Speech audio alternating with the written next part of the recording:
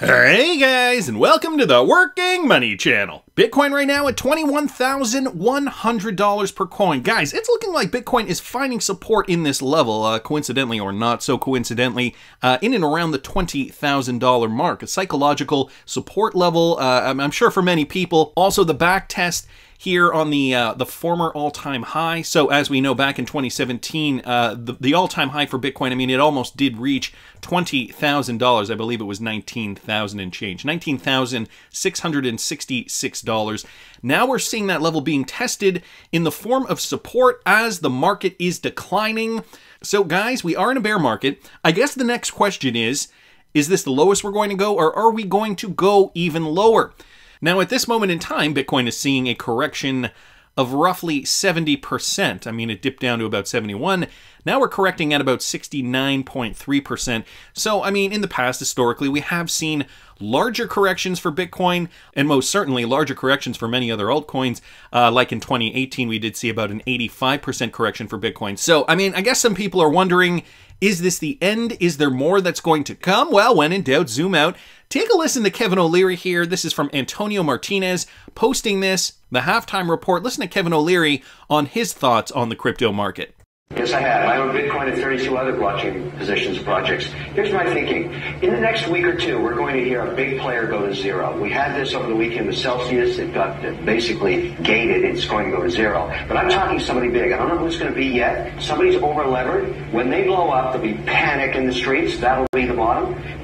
Somebody is over-leveraged, there'll be panic in the streets, and that will be the bottom, and we will know because it will be a major player. Now, I don't know if you guys remember, I did a video a few weeks ago, and in that video, I played this clip of Kevin O'Leary being interviewed by Stansberry Research. I'll see if I can find that video, and I'll link it up here in the top right-hand corner for you. So, there still needs to be a big player. They still need to go to zero. Michael at Val5 Links bringing this up. And so the other day I did mention venture capital firm 3 Arrows Capital. Well, we're getting more info on that, guys. They have reportedly failed to meet their margin calls. So crypto lender BlockFi was among several companies to liquidate at least some of their 3AC's positions, according to a new report. Venture capital firm 3 Arrows Capital, or 3AC, has reportedly failed to meet margin calls from its lenders, raising the specter of insolvency after this week's crypto market collapse triggered unforeseen liquidations for the Singapore-based company. Crypto lender BlockFi was among the firms to liquidate at least some of 3AC's positions, according to the Financial Times. Citing people familiar with the matter, FT reported that 3AC had borrowed Bitcoin from the lender but was unable to meet the margin call after the market turned sour earlier this week. So they are in a lot of caca. The issues surrounding 3AC appear to have impacted Finblocks, a Hong Kong-based platform that allows investors to earn yield on their digital assets. Finblocks said it was forced to reduce its withdrawal limits on Thursday due to concerns surrounding the venture firm. So 3 Arrows Capital, a very big investment firm, and you know, I've been seeing tweet threads on Twitter talking about this particular firm specifically and why this could spell a lot of trouble. I did also see this, guys, posted by Ryan Selkis. Now, he's got some insider information. It looks like, at least this is what he's saying. He says they are rumors, some are secondhand, and they're regarding 3 Arrows Capital. $1 to $1.5 billion in net liabilities. Most of the big lenders are fine now, he says, even if they had some exposure, like BlockFi and Genesis, to be determined on others. The founders have ghosted everyone, including their own team. Defiance Capital may be done. I try not to post rumors, he says, but this feels solid enough to share in light of the fact that everyone seems to be in the dark still here. I'll post corrections and updates if new info becomes available or there's an error above. So Ryan Selkis here has, at least he's saying he's got some insider information with regards to 3 Arrows Capital specifically. And Ryan Selkis, obviously, you probably know him. He's the founder of Masari Crypto. He's not just some random Twitter user.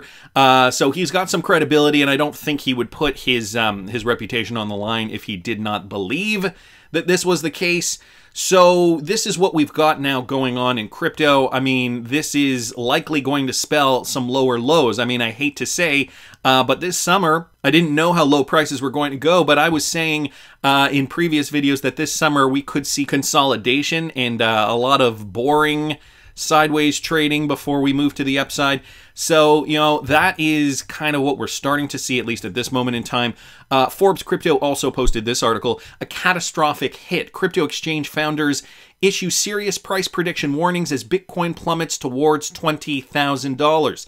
And Ethereum, BNB, XRP, Solana, and Cardano crash as well. Well, I mean, the entire crypto market is crashing. It's not just those cryptocurrencies. But since the Bitcoin price this week has crashed towards $20,000, a psychological barrier that Bitcoin first topped in late 2017 before entering a three-phase bear market, Ethereum and other major cryptocurrencies, including top 10 coins like BNB, XRP, Solana, and Cardano, have also crashed back, wiping out about $400 billion from the combined crypto market in the last 7 days. But this week, guys, Arthur Hayes, the influential co-founder of the Bitcoin and crypto exchange BitMEX, warned of massive selling pressure, he says, if the Bitcoin price breaks below $20,000, telling his traders they might as well shut their computers off for the foreseeable future. The article goes on down here by saying, in a Twitter thread, Hayes, who in May was sentenced to 6 months of home detention as part of a 2-year probationary period after he pled guilty to violating the U.S. Bank Secrecy Act, pointed to data that showed Bitcoin forming a base at $20,000 and Ethereum at $1,000. If these levels break, you may as well shut down your computer because your charts will be useless for a while. So Hayes, he's been in this space for a while. He says if we do see that breakdown, so if this back test, this level of support that is being formed right now, we can see it as an old level of resistance here, but also an old level of resistance that we saw way back in, when was it, December of 2020. Bitcoin hit that all-time high, got rejected a couple of times before breaking out and moving to new all-time highs. That is the next level, guys, and you know, it could spell more pain before we see some more gains. So what would be the next level? I mean, I could realistically see an 80% correction, maybe coming up to this level here, a level that we saw back in June, I think it was June of 2019, okay, so 13,800. Perhaps that would be an 80% correction, roughly 80% for Bitcoin at that time, and in the past we've seen anywhere between 80 to 90% corrections for different types of cryptos. And nothing really to talk about with regards to XRP either, but I figured I should just bring it up. Trading right now just shy of 33 cents, so we are seeing that bottom formulate there. Just following the Bitcoin trend though at the moment. So that's the market in a nutshell, guys. I'm still waiting on the sidelines. I have not gotten into any positions yet. However, I know I've mentioned to you guys that I am eyeing Algorand. Right now, Algorand trading at 31 cents, roughly 31 cents. And so if we do see more lows, I'm sure that, you know, altcoins will even be hemorrhaging a lot of their value and, you know, finding a nice entry spot for some of the cryptocurrencies that I currently own but don't really have a lot of. Those are the ones that I'll be focusing on. So ADA is going to be another cryptocurrency that I'm looking into at this moment in time. Here, let's put it on the Binance chart. 49.5 cents for Cardano's ADA at this moment in time. So these cryptos have corrected significantly, and Cardano's down, as you guys can see, 84%. So, you know, this is par for the course for altcoins. Altcoins usually lose a lot more of their value than Bitcoin does. XRP is down roughly 83% as well. If we do see upwards of a 90% correction, though, this is what we are to expect. We saw it in 2018. And in a lot of ways, I mean, we were really early in 2018 because now I'm feeling more confident than ever to be investing at these low prices, not because I have the experience now, but because of what we're seeing in general with regards to cryptocurrency. I mean, companies like Circle are doing things like this. This tweeted out by Jeremy Allaire. Today we announced our second major fiat-backed stablecoin, the Eurocoin, which went live on Ethereum mainnet and will be available to mint and redeem on June the 30th. So guys, this is the latest from Circle, built to a higher standard. This is the Eurocoin EuroC, which is similar to the USDC coin issued by Circle under the same full reserve model as the USDC coin, a trusted digital dollar currency with more than $54 billion in circulation. Designed for stability, Eurocoin is 100% backed by euros, held in euro-denominated bank accounts, so that it's always redeemable 1-for-1 for euros. So this is what this is the latest update here coming from Circle, the creators of the USDC coin, now creating another stable coin, the Eurocoin, and that will be available June 20th. So, you know, just speaking to the entire crypto market as a whole, we are closer to adoption than we were back in 2018, obviously. And, you know, these prices, again, do not scare me. Another piece of news here, guys, from BITRUE official. Congratulations to the Flare networks. The official Flare FLR launch is approaching, guys. We will be getting our Spark tokens on July the 4th. At least that is the plan as of now. Of course, you can purchase FLR IOU on BITRUE right now. It's up 15% today after the news. Songbird, SGB, and FLR Canary Network is also open for trading. So for those of you guys who may be looking to purchase more or somewhere to put your Flare tokens or your SGB tokens, I know BITRUE is a great exchange. I do have an affiliate link in the description too if you want to use that. They're a great exchange. They're also very XRP centric. So there are a lot of trading pairs with the XRP cryptocurrency. I found that I'm starting to use them more and more for this kind of thing. Anyway, this was the statement from Flare. Successful audit, launch details end of next week. Onward. Summary of findings. So the audit did not uncover any significant flaws or defects that could impact the confidentiality, integrity, or availability of a Flare node or the network at large. A summary of the findings is provided below. And so if you guys want, you can follow Flare Networks over there on Twitter for more information. But it looks as though everything is on track. That's great news. Again, just speaking to the broader crypto community, the broader crypto space. Also wanted to mention this, guys, from Yassin Mubarak here on Twitter. Michelle Bond, who used to be the head for Ripple's government outreach efforts, well, now she's running for U.S. Congress in New York's 1st District. My name is Michelle Bond, she posted on Twitter. I'm running for Congress in New York's 1st District. I'm hitting the campaign trail to make sure Suffolk County is represented by a conservative businesswoman, not a career politician. So there you have it. Michelle Bond, used to be head of government outreach for Ripple, is now running for Congress. Interesting to say the least. So, you know, this is the biggest pain point as of now. The Digital Chamber of Commerce also pointing out that the crypto market really does need to see more serious regulatory clarity by the United States. The senators got this right, they tweeted out. The SEC has consistently utilized these backdoor attempts to restrain the crypto market. Instead of transparency and public engagement, the SEC continues to lead with enforcement. Thank you to Senator Haggerty for leading this effort. And so just retweeting out Senator Bill Haggerty's tweet here. With regards to the SEC's Bulletin 121 establishes regulation disguised as guidance, evading requirements under the Administrative Procedure Act designed to ensure transparency and allow input from those affected by rulemaking. I'm pushing back on this backdoor attempt to restrain the crypto market. So note how they both word this backdoor attempt to restrain the crypto market. It is something that the SEC has been trying to be very sneaky about, but I feel like they're being outed every step of the way, and it used to be just the XRP community, but I think more people are catching on now. Bill at Belisarius 2020 also posting this interesting article on a proposed regulation of the SEC, which according to the article will expand the definition of exchange to include many business models previously outside its scope, including both centralized and decentralized crypto exchanges. So, shady backdoor business attempts to restrain the crypto market, is this just another example of that? Well, let me read you guys this. Crypto exchanges and the SEC, how they're proposing to redefine an exchange. And so, I know this isn't, this doesn't have to do with the Ripple SEC case specifically, but could it actually affect XRP in the event that XRP does get clarity, even if they do win the case? Is this another way, perhaps a plan B from the SEC? And I mean, it wouldn't be just affecting XRP. By extension, it would affect many other cryptocurrencies and exchanges. But could this be another way that they could get their way, even if they do lose in court? So let me read you guys this. So recently, the SEC published a proposed new regulation to amend the definition of an exchange. And on the surface, that sounds like, okay, what do you want to incorporate in this definition for purposes of the Securities Exchange Act? Any person whose conduct meets the proposed rule's new definition would be required to register as an exchange or apply for an exemption by registering as an alternative trading system or an ATS. According to the proposed rule, the redefinition is intended to bring under SEC regulation certain traders in the government securities market.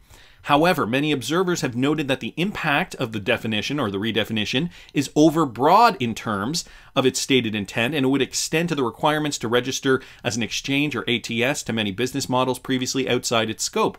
The new definition is broad enough to cover both centralized and decentralized crypto exchanges. Simply put, the proposed rule extends the exchange registration requirement to any person or group that makes available a communications protocol system, and therein lies the broad definition to conduct trades.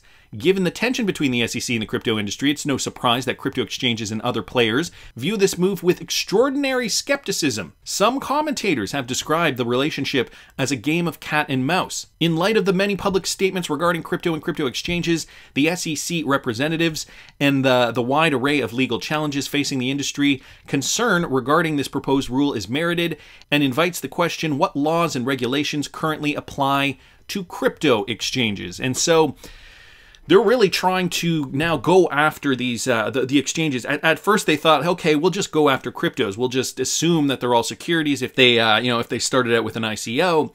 But then they found out, the SEC, I believe, is slowly realizing that not every cryptocurrency was created equally, and so we cannot paint them all with one broad brush, despite how much we are trying to do that. But the court is seeing through our arguments, and we are too weak. We are not prepared enough to be able to fight all these cryptocurrencies because they're all going to be different. And so how else can we control the system? Well, let's hit them at the exchange level, the on-ramps and the off-ramps. That's really what's going to affect essentially people being able to capitalize off cryptocurrencies in a trading environment. And now they want to extend this to because I'm sure there are now ways that you can custody crypto that would not fit the definition of a traditional exchange, but now they want to broaden that definition to incorporate more people. And obviously the crypto industry is not too keen on this. So this just keeps going on. This is just, in more detail, just what all this stuff is. I want to move down to the bottom, though, because here's where I really found it has an impact. The proposed rule would redefine exchange and extend the registration requirement to include any organization or group of persons that, by the way of any communication protocol system, brings together buyers and sellers using trading interest, under which buyers and sellers can interact and agree to terms of the trade. In addition, trading interest in addition to an order is redefined to mean any non-firm indication of a willingness to buy or sell a security that identifies at least the security in either quantity, direction, buy or sell, or price. Several comments on the proposed rule from market participants have observed that it would have a devastating impact, both for the industry and holders of digital assets. They further comment that the proposed rule suffers from procedural defects as applied to the digital assets industry and does not comply with the Administrative Procedures Act. Others have opined that the SEC is without statutory authority to redefine exchanges broadly as proposed in the new rule. So some are even saying the SEC has no right, has no business doing this. Among the challenges noted by industry participants is the difficulty of registering ATS platforms that trade in digital assets with the SEC and FINRA. Further, because of their decentralized nature, at least some decentralized crypto exchanges implemented by communications protocol systems may not have any realistic possibility of registering as an ATS. As a result of these and other issues, crypto industry participants have voiced grave concerns and have signaled their willingness to defend future enforcement actions. Whether the SEC will proceed with the proposed rule as written or make modifications to accommodate the digital assets industry remains to be seen, of course. The public comment period was back in April, but then they just recently reopened this on June the 13th, 2022. One thing is certain, the story on crypto exchanges and registrations has not been fully written yet. So here we are, the SEC now looking really seriously at this in terms of, regulating on and off ramps and broadening that definition, which leads Bill to this question, which, could have a lot of implications, I think, with not just centralized or decentralized exchanges, but what about distributed ledger technology networks or certain types of blockchains? This article states that the public comment period on the proposed rule closed on April 18th, but the SEC recently reopened it on June the 13th. This is posted by Bill. And here's his main concern. If the SEC proceeds with the proposal, does this require the world's oldest crypto DEX, the XRPL, to be registered as an exchange? So think about that for a second. Would this affect, by and large, the XRPL, and by extension, all types of platforms similar to the XRPL, which would, in essence, affect blockchain as a whole? Just bringing us back to this, the definition, way too broad. So it sounds as though, it could affect, I don't see why it wouldn't, especially in this iteration of the definition. XRP Serpent says, who would register since it's decentralized? Well, that's a good question. Bill responding here exactly, which one of the thousands of developers of projects or the owners of the protocol? Who knows? If nobody owns the damn thing, how can you actually register it as an exchange? I guess that would go for the Bitcoin network too. So this could have an effect on the XRPL. I totally understand Bill's point here, but I don't think that this is going to last. I really don't think that we're going to see this in this iteration. I think there are just way too many problems with this, and there are going to be a lot of people that speak out. That said, though, the SEC is trying tooth and nail to reclaim perhaps some of the territory that they see as being lost. Backdoor attempts to restrain crypto.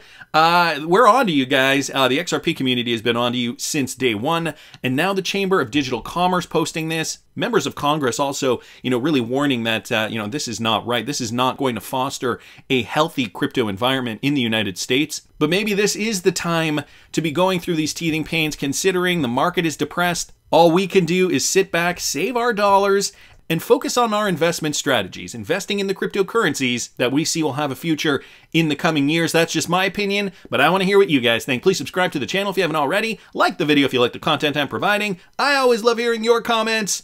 See you in the next one, guys.